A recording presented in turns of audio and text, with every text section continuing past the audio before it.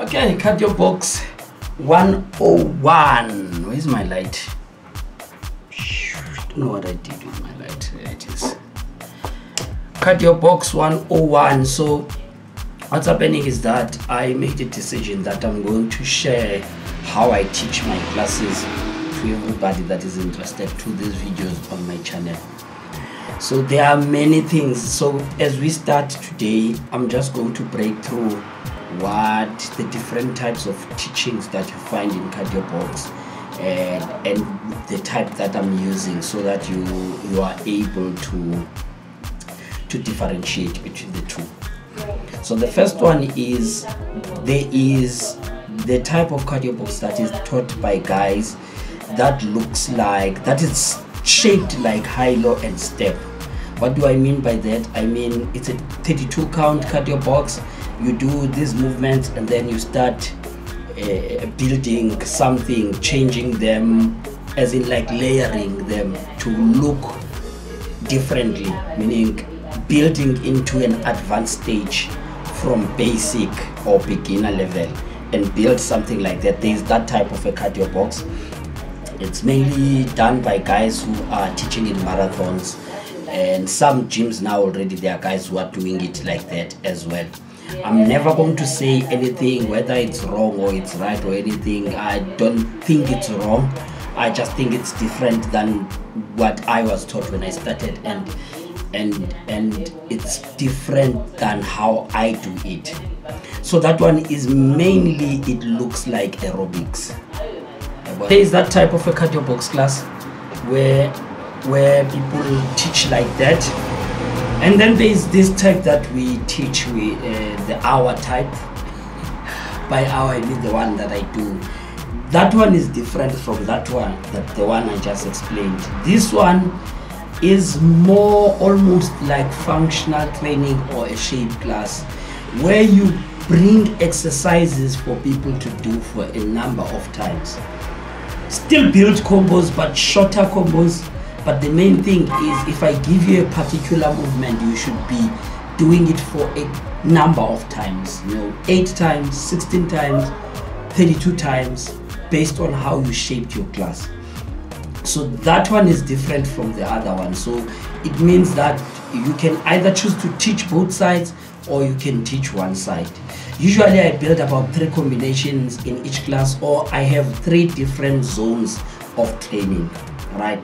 So you will find that maybe we will start by teaching a 4 count, then 8 count, 16 count move, and then maybe on one side, then have a movement in the middle that takes us to the other side. That woman of mine, she's making noise. Then we do the left, same movement, same number of times, which is more or less how you train when you go to a Muay Thai club.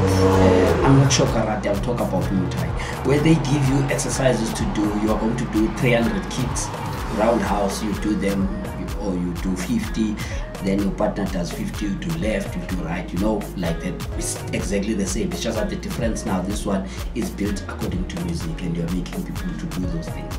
So this one, the aim is not just to have fun, the aim is to work out, do a couple of reps, a couple of so much type of like a number of exercises that must be done, and yes, we also use music interpretation and everything else. It's very tough. A lot of people can't take it because it's very tough, it's very challenging, but the benefits are amazing if you do it right. Also because the music is a little bit slower than the other one, because automatically when you teach like that, you want people to fully do the technique. Then that's when now you get your people to focus. You focus on the technique, how these movements are done, and everything else. So those are the 2 types of cardio box that you get. So in today's cardio box 101 episode, which I think this is episode 1, I'm going to go through the entire structure of the class that I teach, without going that deep into each and every one of the movements. So the structure is as follows. You will first have your warm-up. I'm just going to pass the introduction and everything. you've got your warm-up. Warm-up, you start with your dynamic stretches. You work transverse, you work sagittal, you work coronal.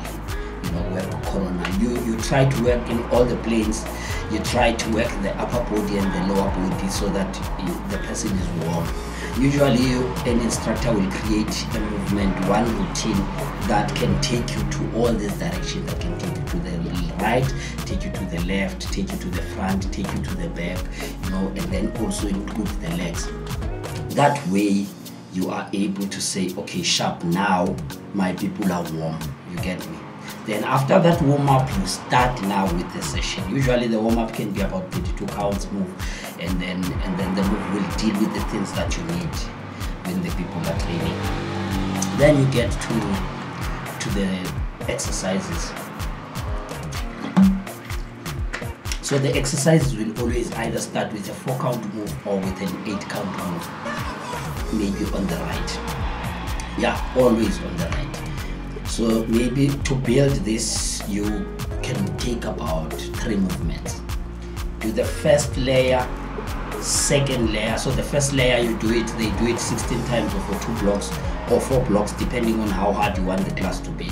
The second layer, they do it with the same number of times. Third layer, they do it at the same number of times. Now before you go to the other side, you can either have a jumping jack, you can have a knee lift with the right, because the movement is on the right. And then you go automatically, that move takes you to the other side. You do the same things that you did on this side with the same number of times, right? Then when you finish, you come back to the right by doing the same thing that you did to go to the other side. Now you've got the first combo. Be it you combined it or you didn't combine it, but you gave them 3 different types of exercises. They did them a certain number of times, then they get to the movement, transition movement that takes them to the other side, and then when they get to the other side, they do the same movement with the left, and then they come back to the right. Then maybe you go to the second movement. After that, the second movement, maybe you decide to build it. So there are usually 2 ways in which I would build a movement.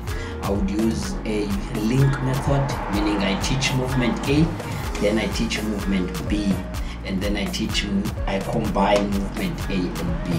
You get me? So movement A, then movement B, then I combine the 2 movements to make 1 movement.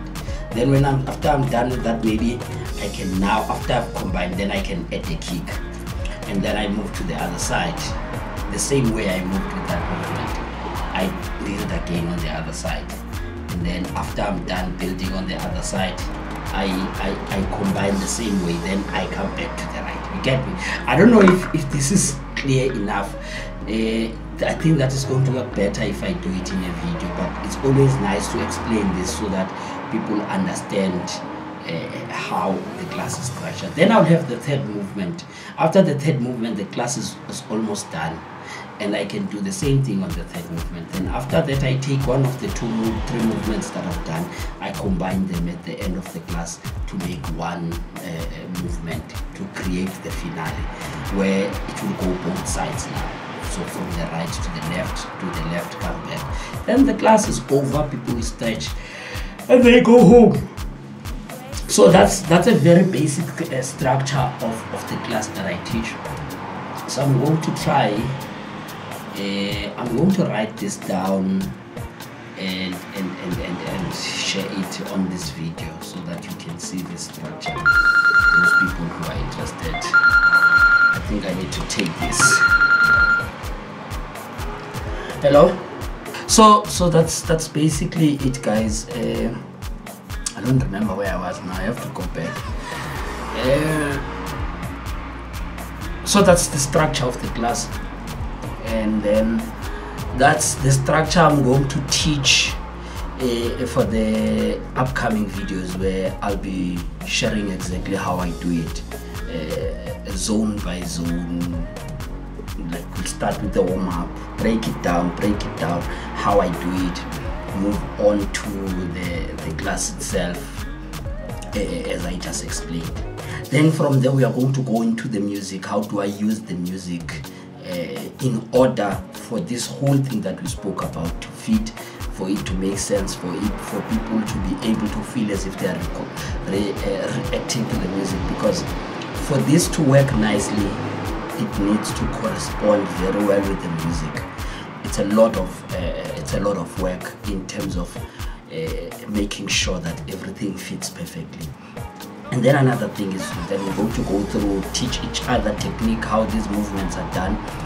We are going to teach each other how each movement is introduced, because you don't just introduce the movement. There is a particular way in which you flow in when you're introducing a movement to the people, the energy that is needed and all of those. You understand? That is why we are still in the conversation, even though we teach something that is considered outdated by some people, because there is a lot inside. This is like a classic album. There is a lot inside this. There is a lot to explore. There is a lot that is different, and people actually work out and they get to enjoy. If you love working out, you get to enjoy the classes. So yeah, that's basically what Cardio Box 101 is all about. Then from there we're going to move on and talk about communication, how to communicate, how to keep your class moving, how to keep the stage presence, and all those other things. We're going to have a whole lot. It's going to be like a course. It's like a course that we're doing, but once a day in each week we will do something, and then we're going to practice. So today was basically just an introduction. I didn't write this down. It's something that sticks here, but my aim is not to write this down, this presentation. I just want it to come from my head and just deliver it as raw as possible. And maybe I may not be a very good speaker, but when it comes to the knowledge that I'm going to share, it's something that I've been doing for the past 11 years. So there should be there's experience here, there is a lot also of knowledge that I was trained earlier, and also knowledge that I've accumulated over time. And then another thing is that when we go to the classes, when we go forward, we will be doing different types of techniques. We will keep the kicks basic, because it's easier to injure your hips when you're doing all this kind of kicks. So I'm still keeping my kicks basic, front kicks on the sagittal plane, but the rest of the other movements, meaning the punches, because it's not that difficult, it's really easier to learn punches, to learn hooks, to learn uppercuts, all different types of uppercuts, to learn jabs and crosses. Those are the things that we're going to use to keep our class more and more interesting, more boxing, more Muay Thai, more kickboxing based. Less or no dance, actually no dance altogether, just punches, knees, kicks, and just fighting movements. And that's how we're going to talk about it. Everyone that comes here, if they are interested in learning that side of teaching, then this is the right channel. But if you want to add dance and everything, this is not the right channel for you. I can promise you that it's going to bore you. I would suggest you find another channel or another space where they will be teaching those kind of things, right? However, yeah, I don't think I want to do that. Maybe I'll decide in the future if I want to share what I know about what the other guys are doing, right? Yes guys, on that note, Cardio Box 101, my name is Mzi. Please subscribe, like and share. Let's start this journey. Peace.